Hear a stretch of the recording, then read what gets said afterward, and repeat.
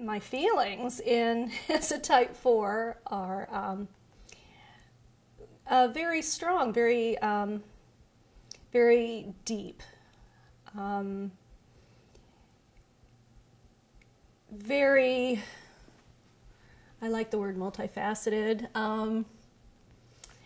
Nothing's simple, nothing's plain. There's a lot of intensity just in what I feel.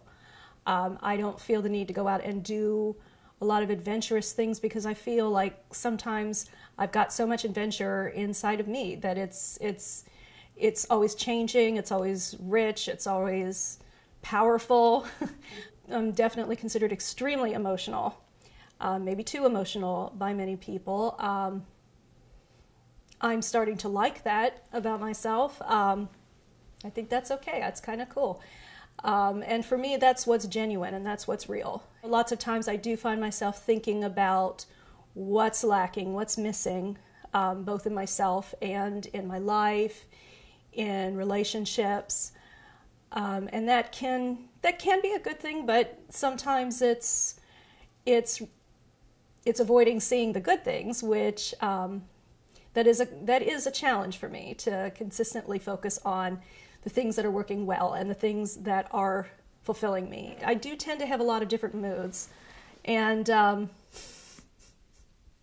sometimes that can get in the way of a regular day's work. One thing that I struggle with as a 4 is feeling like I'm expected to be a cog in a wheel and march to everybody else's step and not be able to be who I am and have that be okay, if I'm different. Something that's really universally important to us is to be heard, to be able to communicate ourselves and in what we consider to be a real, genuine way. I celebrate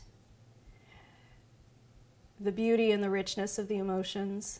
I celebrate the love of beauty, the appreciation for things that are special and unique, and the richness of how we experience life. It can be seen as a negative, but I think for the most part it can really be positive, because it can make the everyday experience extraordinary in a way. It's like, I think sadness can be very intense, but I think that the joy is also equally intense.